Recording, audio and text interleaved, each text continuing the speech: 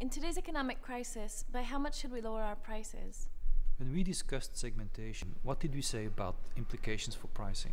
We discussed price discrimination, that is, charging different prices to different customers. Yes, because different customers have different price sensitivities, and price plays a different role for each of them.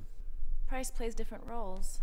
Yes, and understanding these roles helps you set the optimal price. One of the reasons I love teaching at HEC is that we get people from an amazing variety of places and with a variety of perspectives that comes along with that.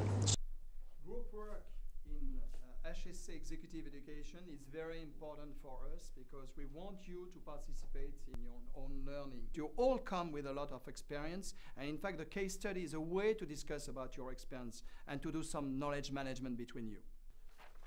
Interesting, wasn't it? Well, obviously.